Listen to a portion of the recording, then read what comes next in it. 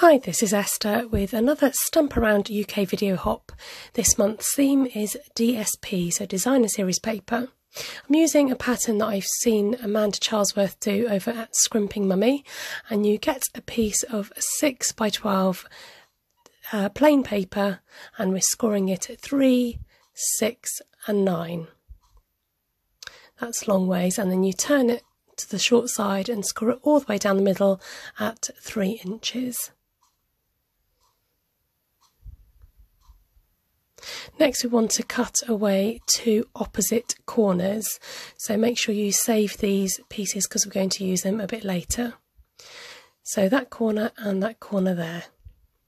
You can use scissors if you find this easier.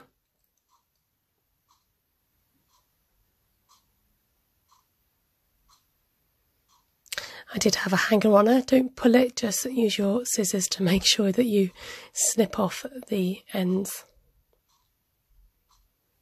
Next, you want to do a score line in the centre panel in a diagonal direction, and then we're just going to be creasing and burnishing all those folds.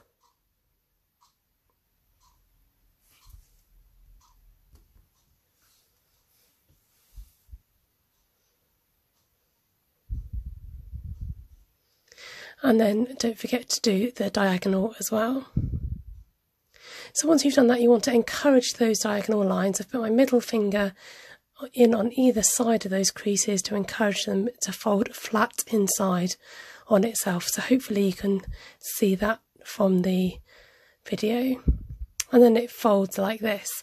I decided that that flap at the bottom, I wanted it to fold upwards into the middle, and then you've got your front cover across the front.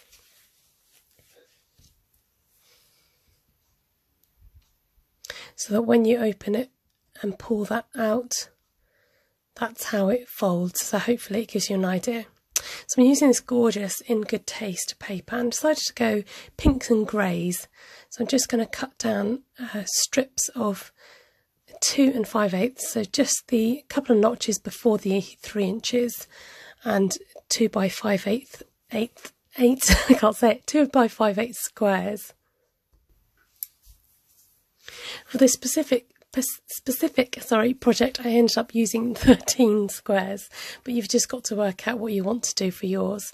I wanted to cut out a couple of squares using these stitched die framelets to add some nice detail to my card or to my project. Going in with the lovelyyou stamp set to decorate this square. So sticking with my colour palette of basic grey, sorry, not basic grey, blushing bride and grey granite. So I've got here some very thin magnets. Now, if you watch carefully, these first 2 just ping, shoot across my desk and disappear, and I still haven't found them. So yeah, lesson learned, just be careful when you're using magnets. So I'm putting the magnet onto a glue dot. It fits perfectly, and I'm doing this a little bit long-winded. I've not really used magnets a lot in my projects before, but in hindsight I should have just gone ahead and stuck this piece down, and then it would have been easier to have put the second magnet on the back of it. So you put a glue dot on the back of that and stick the second one down as well, and then it should find each other. And that makes a nice hidden pocket. So just working out what colours I want where, and I'm kind of just making this up as I go along really, and I'm just experimenting with ideas. So I like the idea of using these strips to add maybe something to the pocket later on.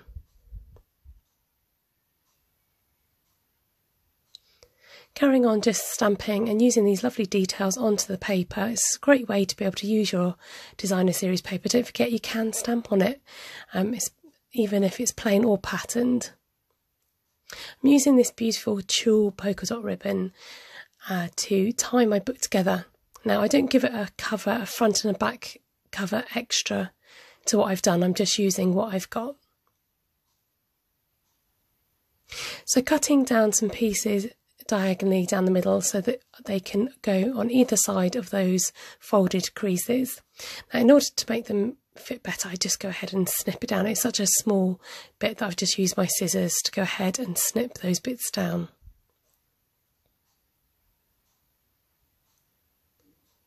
So I keep having to work out where the folds are and to make sure that I'm sticking things in the right places. So I knew that I wanted the back cover to have the same pattern as the front. Then I had an afterthought about whoever receives this, I want them to know that this is a pull down tab. So I'm just trying to manipulate some ribbon to go down that gap, and I've used a stapler just to fix that together. But then you've got the ugly staple showing on the other side, so I'm using a strip of paper to cover up the staple at the back. Don't forget the back side of the project as well, so I'm just using some more paper to fill out the back. I like the idea of having another square on the front, but without covering too much of that lovely grey paper. So I've mixed my colours here and half stamped in the grey granite and half in the blushing bride. And then I'm mounting that on the pink paper first before going on the grey.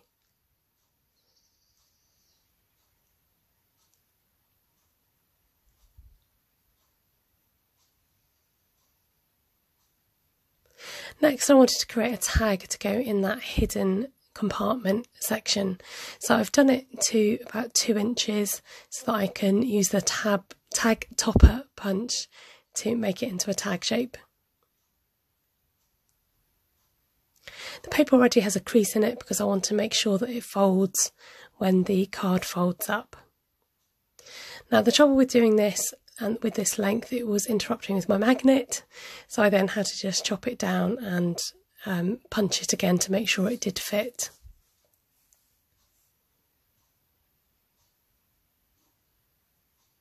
I decided that with this I wanted it to be like a little mini album for space to write and maybe put pictures, so I'm adding some more white space in there so that I can do some journaling.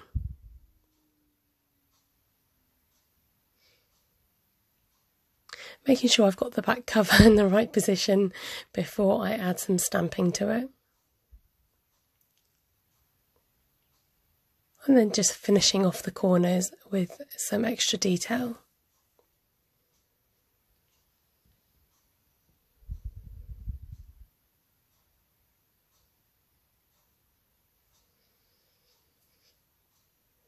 I kept adding more and more to this album, and then I found these leftover strips and I thought, oh, it's a shame for those to go to waste. So I added those in the album.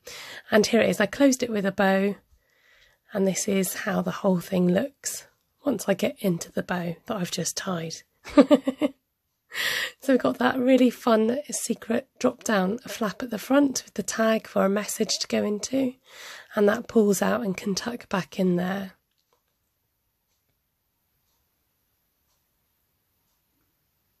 Then as we open it, I've got the decoration with the flowers and place to put your journaling. And then it closes back up for the front and the back. So a really fun, easy, fun fold project to do with designer series paper. Please go and continue to hop along and see what everyone else has done for their projects. They always do some amazing work, so please don't forget to carry on and have a look to see what they've done. Thank you so much for joining me. It's great to have your company. And don't forget to subscribe to my channel if you're not already. Please give me a thumbs up and comment below. Let me know what you thought of the project and maybe what colours you would choose. Thanks very much. Take care. Bye.